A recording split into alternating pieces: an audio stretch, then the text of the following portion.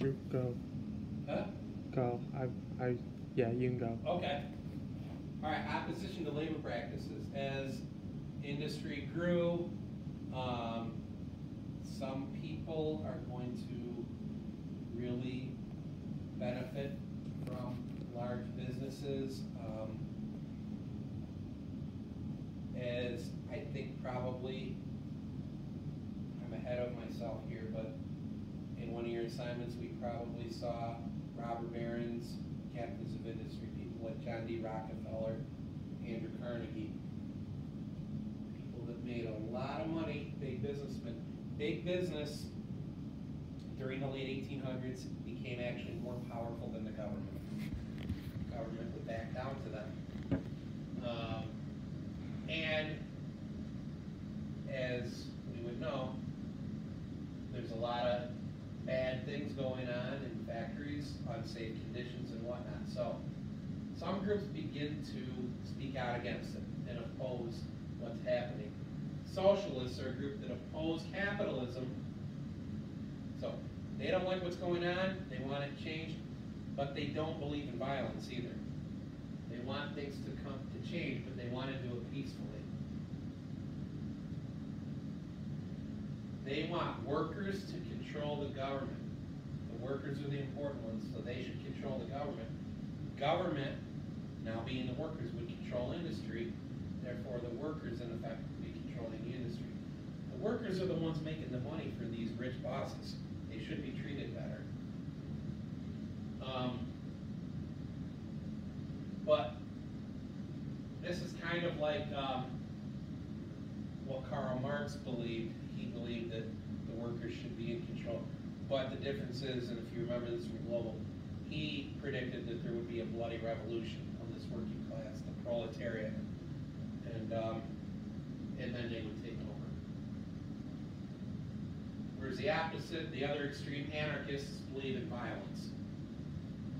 Use violence to achieve your goals. So strikes started to happen against some of these. The Homestead strike in particular, one of the most violent strikes in U.S. history. Homestead, Pennsylvania. It was a Carnegie steel plant.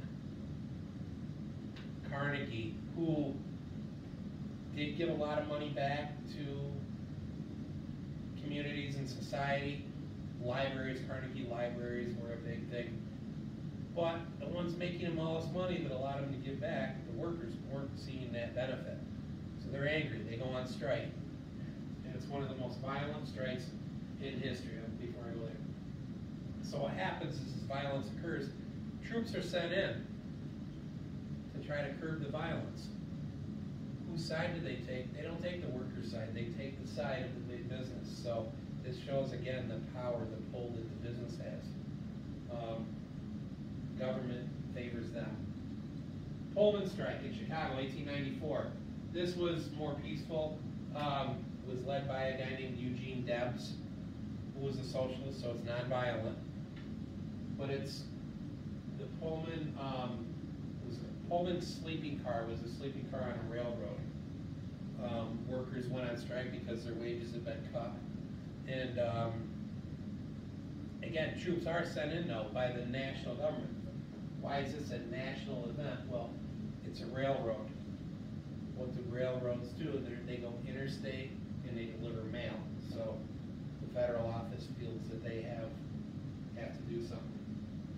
And again, I didn't mention how the Homestead strike ended either. They both ended in favor of the big business.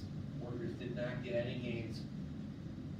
So Debs is the leader of the Socialist Party. The Lawrence strike in Massachusetts, this comes further down the road, but I mention it here because it's a clothing factory. And here the workers do actually gain better wages and conditions. It's when it's become more of a national issue, things like the Triangle Shirtwaist Fire happen and gain attention, so things start to change.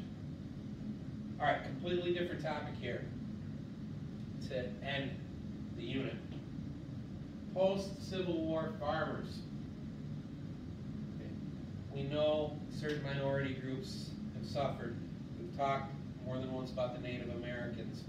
You know, women at times, different races.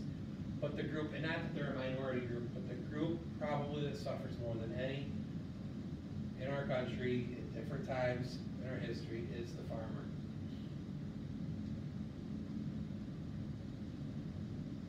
Early in the Civil War, as we're still, you know, manifest destiny and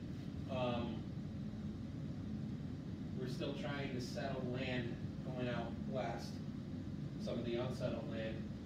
This was an attempt to do that. In 1862, it gave farmers land in the west for a minimal fee, simply for cultivating it for 5 years. It said, okay, if you move west, settle this land, you farm it for 5 years, it's yours. For little or nothing. Oftentimes they didn't have to pay anything. So again, this was an attempt to settle western lands.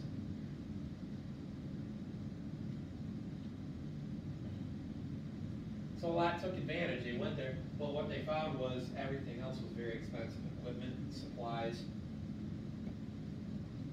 And so they're out here and not a lot of settled land between them and back east. They have to transport their goods somehow to market, and they need the railroad to do that. Well, the railroad charged them huge fees. See, they ripped the farmers off. And as I said in a previous lesson, they became the enemy. They get low prices for their crops, but you have to pay a ton to transport their crops.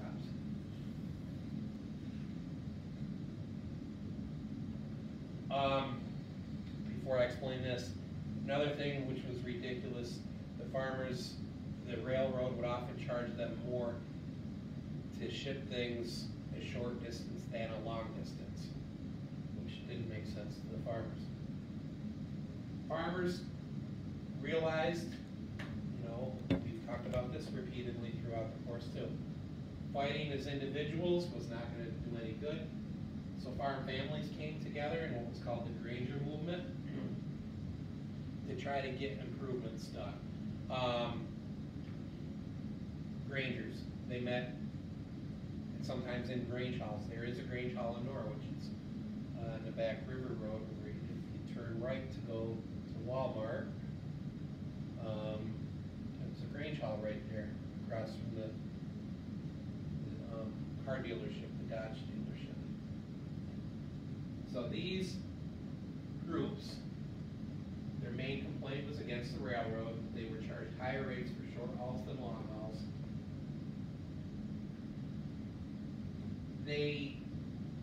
They're going to have to make an even bigger movement here eventually, but their voices are starting to be heard. By 1887, the Interstate Commerce Act was passed, which did make rates fairer, if that's a word, or more fair, however you prefer. And then these Grangers formed an even larger group. They formed a political party because farm prices dropped again. Populist Party. This is one where Enlightenment, John Locke, Alexander Hamilton think bank, Populist Party think farmers. If they ask about it, it's going to be about the farmers. So they form a political party. Started in 1890 with farmers from both the North and the South. Did they ever win an election? No. In fact, it doesn't last all that long. It kind of dies out. But a couple things do get passed, and so they do have importance. This is one thing that eventually would come about.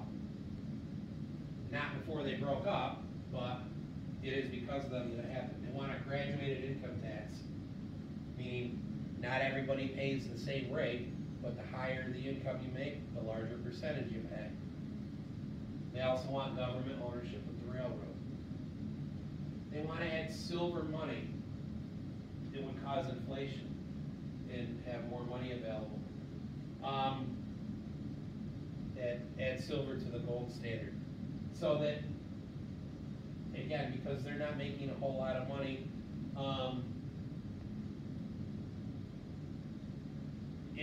That's the case now, that's why, people always say, why don't they just print more money? Well, if they did, if there was all this money available now, what's gonna happen? Prices are just gonna go up. And that's one of the drawbacks of minimum wage going too high. The minimum wage goes too high, prices just go up. But that's what they kinda want to happen. They said, if we had money, we're gonna make more money for our crops, but ultimately not really.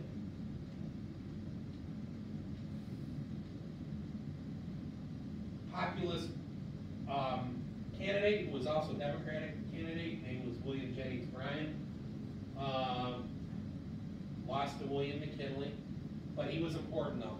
He did speak out, and a lot of populist party ideas did survive. The party died in 1900, but the Republican and Democratic parties adopted some of the populist party ideas. So that's another Regents type question. The populist party is known as a third party movement. Third party, Democrat, Republican, populist. What's the importance of third party movements? Well, they might not last, but their ideas do. And they do get things accomplished. We're gonna see, not too long from now, another third party that comes about in the early 1900s. Teddy Roosevelt starts his own party, known as the Progressive Party, or the Bull Moose Party.